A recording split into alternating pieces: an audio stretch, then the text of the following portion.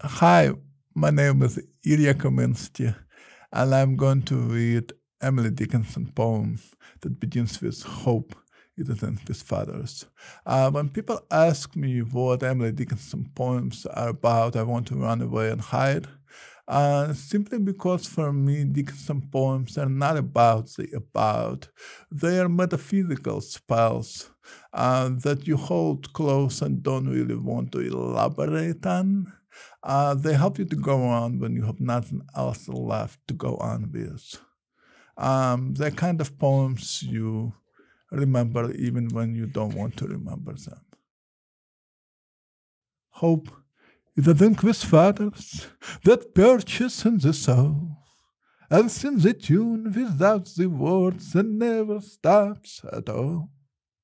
And sweetest in the gale's heart, and sore must be the storm that could abash the little bird that kept so many warm.